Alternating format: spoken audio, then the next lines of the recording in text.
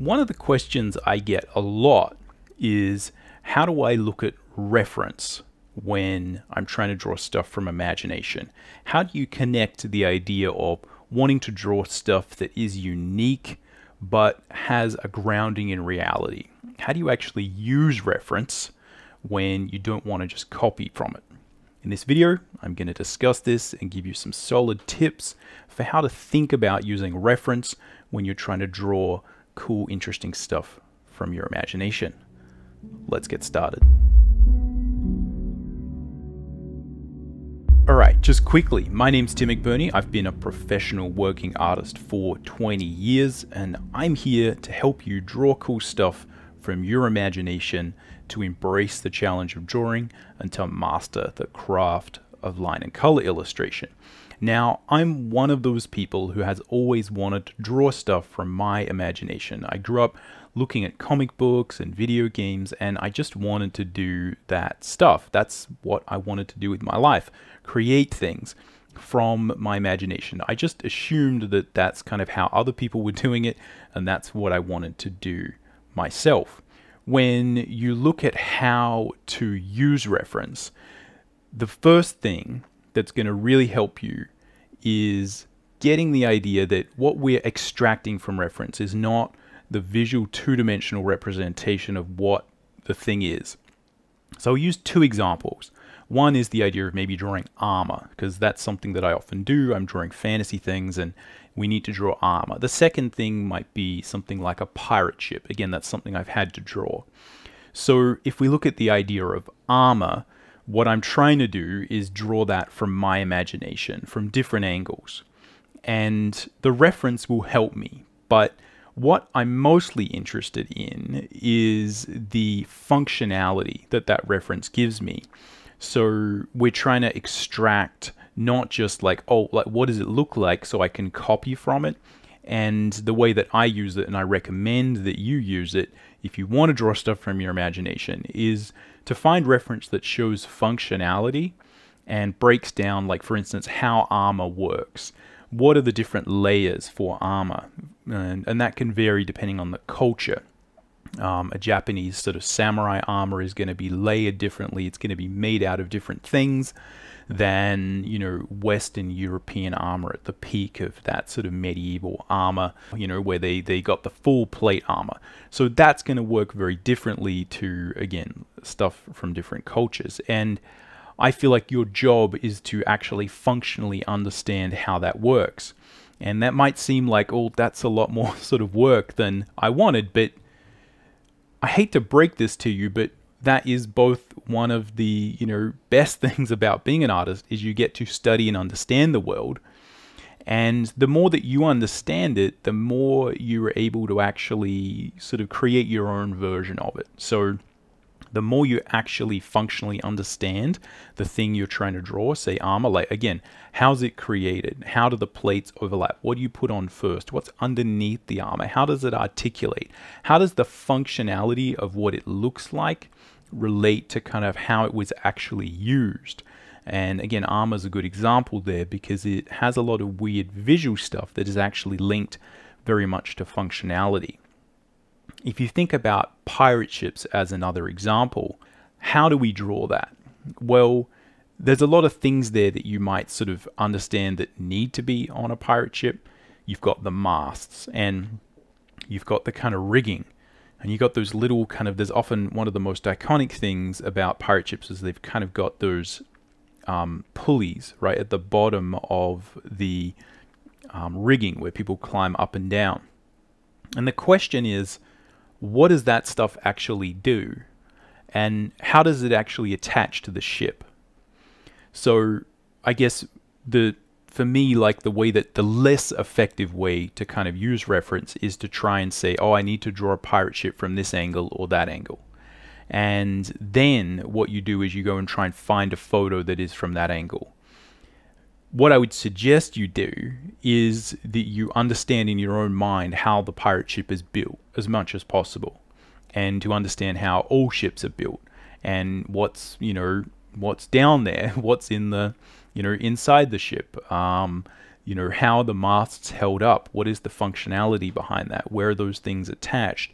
There's a lot of these ropes on a pirate ship, and once you start to break it down, you kind of realize why they're all connected to each other. And then that's when it becomes a lot easier for you to kind of just draw it from different angles and understand what's going on there. And again, to get in your own head, okay, I've got to have masts and a rigging and sails, but again, how does the mast attach to the ship? You know, how do the sails attach to the ship? It's often those connection points that you really need to understand from a functional perspective.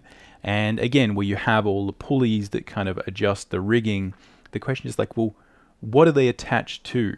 And where is that attached to the ship? Is it attached, you know, on the outside, or is it attached more like sort of in the inside? Again, it's those little subtle details that you kind of just need to know. And it's not a matter of finding something from the right angle and then hoping that you're going to be able to kind of always find it from that same angle.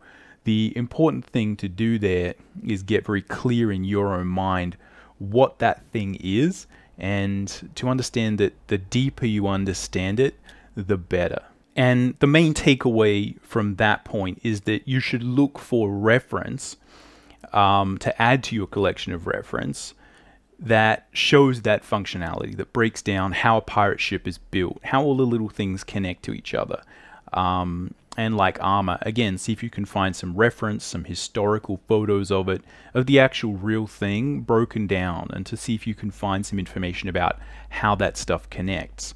And again, once you do that, you understand and you build your own knowledge of how that thing functions, and then you can draw it a lot easier from different angles, and you can also modify it if you want to create your own designs. The second thing that will really help you is to understand that while we have functionality that sort of underpins the details and the context and the usage, the other thing that will tend to really make your viewer understand what you're trying to create and say, oh, that is Japanese armor, that is European armor, that is a ship, it looks like a pirate ship, is to understand the iconography. And the iconography are the things that people expect to see. They are the larger silhouettes, the larger kind of forms, the primary forms, and again, the major silhouettes that make up that particular thing. So if you look at armor, again, people are sort of going to expect some sort of breastplate, they're going to expect some sort of shoulder pad, and there are sort of patterns and iconic sort of ways that those function and that they look. A good example with armor would be that your typical World of Warcraft modern sort of video game fantasy armor has these giant shoulder pads. Okay, these things are completely absurd and ridiculous and don't have any functionality, and don't really relate to how armor really functions or would be, you know, useful if you compare it to actual versions of European armor that kind of has those shoulder pads and things. But people think that that looks like armor. The iconography is there, and the iconography dial is turned all the way up to 11, and so people kind of accept it as that is armor, even though, again, it doesn't make much sense or it doesn't have much functionality. So that's where, again, if you can extract the core iconic point from a particular subject, like what is the thing that really makes it feel like it does, and what is the thing that other people really recognize there. Once you get that, that allows you to sort of simplify things, and often, again, you know, get most of the way there without, you know, going to the nth degree with all the detail, let's say. So again, it's a major point. You can understand the functionality, and you can draw it as much as you want, but if you don't get the iconography, then it's very difficult to simplify it, or sort of modify it while still retaining that sort of feel that you want. Another example here would be if you have a pirate ship. So to a certain degree, again, as I said, the iconic points of a pirate ship are masts, sails, rigging. And there's a certain amount of visual complexity that people see when they're looking at ships. There's just a lot of ropes everywhere. And again, there's those, those sort of pulleys around the place. Again, the sails, the way the sails look. And again, this is something that I would use when I'm trying to simplify a pirate ship for, it's one of the books that I created, like 7 Pirates. I didn't really understand all of the functionality all the time. And again, I was still learning to get, good at this stuff at that point. That was very sort of early on in my sort of drawing journey. But what I was trying to do is grasp the core iconic things that I knew, look, if I put these in there, everyone's going to agree that is a pirate ship, right? It is a ship. It is a tall ship from, the golden age of pirates, let's say. And again, that is often more important than the functionality, and it underpins your ability to design and modify. So very, very important. Iconography. Make sure you can extract that and try and understand that as much as possible. Now, the third and last thing is that if you do want to create stuff from your imagination, you need to build your fundamental form drawing and foundational skills in order to do this.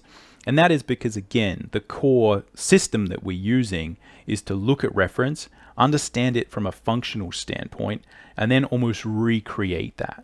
So the more that you can understand, for instance, how you might sort of have a form, right? So you can think about you're trying to draw armor or something like that. And the question is, like, how does the armor sort of wrap around this particular form? That's the question, right? Like, sort of what does it look like? How do I sort of modify that? How do we sort of change those shapes? If you want to learn more about construction drawing and building things in 3 dimensions on a 2-dimensional page, something I can share with you is my tips on head construction. I've got a cool guide that goes over the top 5 mistakes that people tend to make when they're starting out drawing heads. And we talk about that from the perspective of construction drawing, using construction systems like the Loomis method, and just general tips that will really help you get a solid feeling with your faces. So check that out. It talks directly to this idea of constructing things and drawing in 3 dimensions. Now, this is very sort of simple foundational art stuff. And you've probably heard of this concept before, but one of the reasons that building that is so useful is because it allows you to look at reference and say, oh, I kind of understand what's going on there, right? It's like a metal plate kind of wrapped around the shoulder, or it's a metal plate kind of wrapped around the arm, or if you're looking at straps, if you understand the physicality of the torso, then you kind of understand, okay, there's like straps wrapping around that form. So it's a mix of that, of building that foundation and understanding the functionality. And once you combine those, 2 really important things happen. One is that you can sort of create your own, because if you understand the functionality, you can kind of modify the shapes a little bit. And if you sort of know how to draw them, what you'll find is often all that makes up drawing stuff that looks like things is just getting those basic concepts right. If you're trying to draw armor, you're just sort of drawing, again, plates wrapped around the form. And if you understand just the basic shapes that they should be, you understand the functionality for that, and then you can just draw sort of plates wrapped around form, you'll find, like, then you can draw armor. It's that simple. The trick is that you're trying to combine a couple of fairly tricky things, and you need to practice that. But there's no secret to it beyond that. You'll find if you do just practice those things and you put them together, your stuff will make sense. You'll be able to draw armor. You'll be able to draw the pirate ship. There's no secret to it. A lot of it just understanding functionality and building your visual library for what you need to draw. And again, visual library just relates to that first point, right? It's like, how much do I understand of the world, right? How much of the world can I break down from a functional standpoint? There's probably things in your life that you understand functionally. You might be into skateboarding or, riding bikes or, horses. Everyone's got like something they're kind of interested in. And you probably have a really good understanding of the functional, way that stuff works. It's just a matter of building that library, right? So again, when you need to draw a pirate book, you need to build your library for cutlasses. How do powdered wigs look? What does a tavern look from the late 1700s? What does an English street look like from the 1700s? How do those pirate ships work? How do you draw a cutlass? How do you draw a flintlock pistol? And it's not just like, again, looking for reference of those things, but it's building your understanding and your visual library for how those function. But there is a second reason why, again, building this sort of functional drawing, right? Being able to draw the different plates and the things kind of, wrapping around each other and understanding, again, sort of how those forms will tend to kind of work. And that is that the better you are at that, the more you can kind of just make up little details and kind of fill in those gaps.